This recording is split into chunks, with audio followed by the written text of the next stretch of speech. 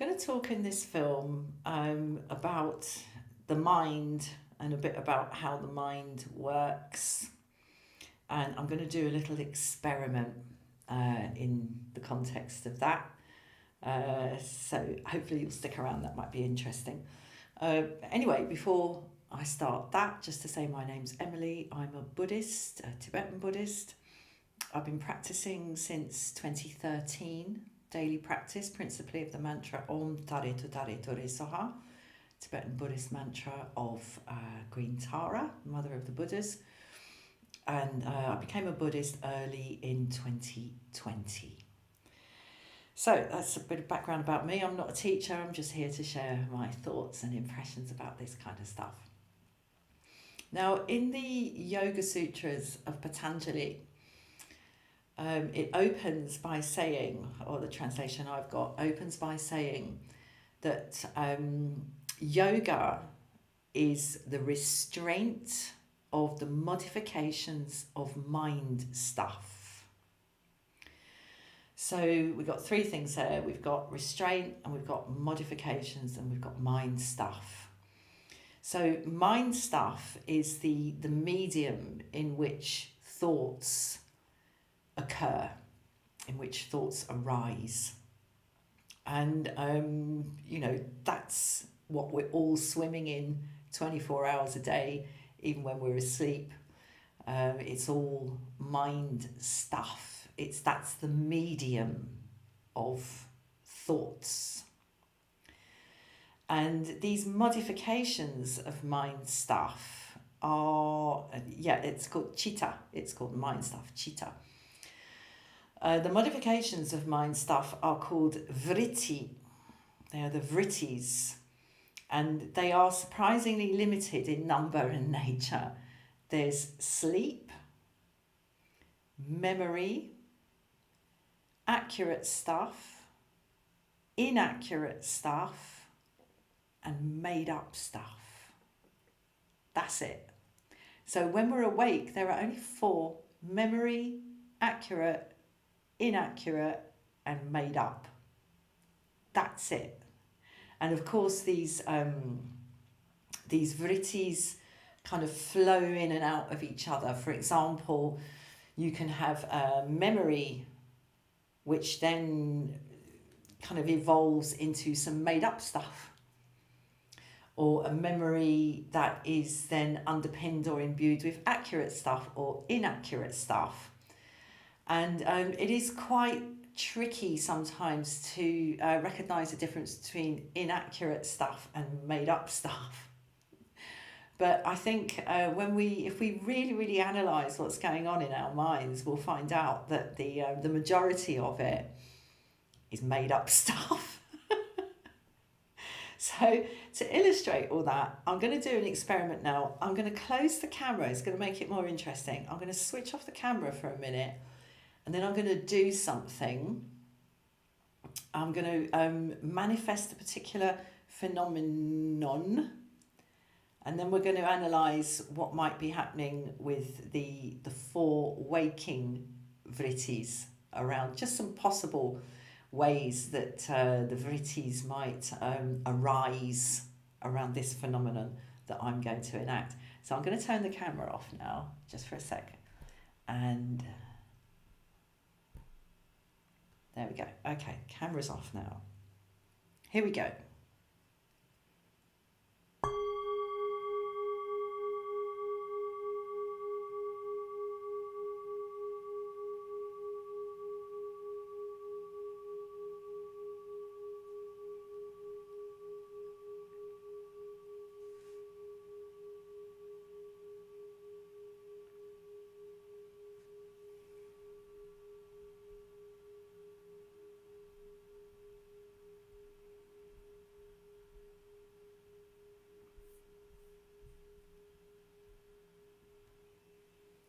Okay, so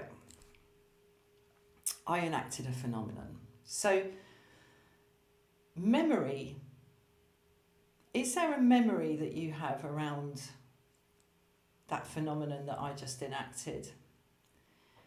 Maybe it reminds you of something. Maybe there's something you've heard before that was similar. Maybe you recognize the object that was interacted with while the camera was off. You might be right, you might be wrong. Your thoughts about what it is might be accurate, they might be inaccurate. Just for the sake of, hey, it was that. Okay, but you might have had an accurate or an inaccurate idea about the size of this. For example, yeah, you might, as I say, have a memory of it. You might have been to a sound bath or just heard stuff like that before, and it triggered the memory of it. Triggered the memory of when you've heard that before. There might be some made up stuff. You might have been wondering whether I was actually making that sound or not. I mean, I wasn't. I can't make that sound. But when I take this object and this object and make them interact via act of will with my body, that's how the sound is produced. But you might have been telling yourself that it was pre-recorded. For all you know, when the camera was off, I could have been making rude gestures or something, or picking my nose or something like this. You just don't know. You just don't know. So it's like masses and masses of potential for made up stuff. But all that is just to illustrate that the actual workings of our minds are really, really simple. It's just those 4 things: memory, accurate perception, inaccurate perception, and made up stuff. That's it. That's all that is going on in our minds all the time when we're awake. And as I say, those things sort of feed into each other. For example, when you heard that sound, when you heard the sound of the bowl, the memory, that if you had a memory about it, it might have triggered off that memory, and then perhaps some of that memory was accurate, some of that memory was inaccurate. Perhaps you went off down a made up stuff road about what could have happened if you had done something or another, or if somebody else had done something or another in that setting where you heard that sound before. So their memory is then feeding into made up stuff. Accurate stuff and inaccurate stuff can kick off the potential for more made up stuff about what might happen if blah, blah, blah, blah, blah. And it might be fear-based, it might be hope-based, it might be joy-based, it might be misery-based, who knows? So really, what I was doing, I hope this isn't too bonkers, was I'm just trying to, in a sense, reassure us all about the content of our own minds. That's all there is. Memory, accurate perception, inaccurate perception, and made up stuff. And of course, it's the made up stuff, when we act upon the made up stuff, that's when the most complex karmic effects arise for us. And it is possible to spend extended, and I would say inordinate, amounts of time and energy on made up stuff. It is, I think, the vast majority of what actually goes on in our waking minds, and it can attach itself to any of the other 3 vrittis: the memory, the accurate perception, and the inaccurate perception. So, if you are willing and able to develop a daily silent sitting practice, a daily silent meditation practice, and begin to actually observe the nature of your own thoughts, the content of your own thoughts, and observe those thoughts without judgment and without deciding whether you think they're good or bad. Just look at them for what they are. You will see that that's all there is actually going on in our minds, which personally I find hugely reassuring, because it can seem, especially in the context of being caught up in a whole heap of made up stuff. Like there's all sorts of sort of complicated stuff going on in there. And of course, also the memory, accurate perception, inaccurate perception, and made up stuff can then trigger off the physical reactions of emotions as well, and feelings. So, which then tumble into more vrittis, more memories. You know, you remember when you felt that way, you remember the last time you felt that way, or some other time you felt that way. The feelings around accurate perception, feelings around inaccurate perception of whatever it is you're perceiving. And I think especially, again, you know, really intense emotional stuff around made up stuff. What ifs, coulda, woulda, shoulda, all of this. Usually either based in fear or excitement, aversion or craving. So if we can just begin to observe those things for what they are, as I say, without judging them, it can be incredibly useful in bringing a sense of perspective to our own perception, accurate, inaccurate, or made up, of what's going on in our own noddles and in our body in terms of feelings and emotions. And with practice, one can develop the capacity to just go, oh yes, that's fear.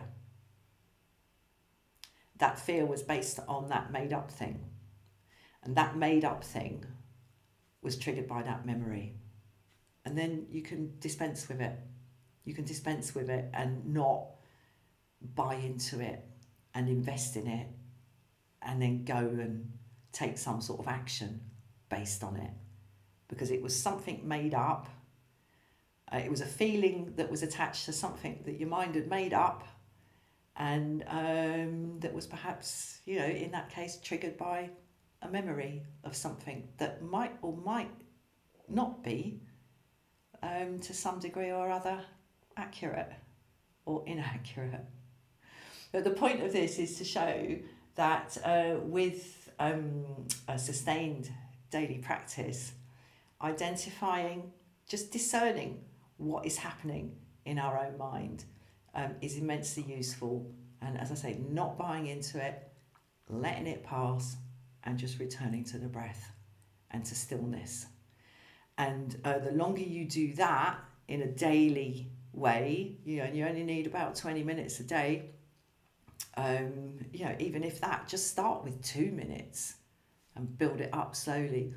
Do it daily. That whole process gets quicker, more effective, and everything then calms down, you calm down, and your life gets better, and the life of everyone around you gets better. So I'm just going to make the little noise again, because it's nice.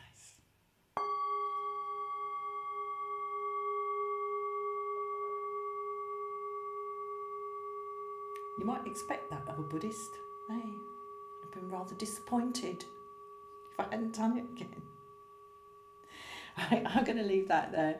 I hope this was useful. Thank you so much for watching. And if you would like to support the work I do on this channel, there are links in the description box for that. And yeah, memory, accurate perception, inaccurate perception, made up shit. That's all that's going on in there. Right, thank you for watching.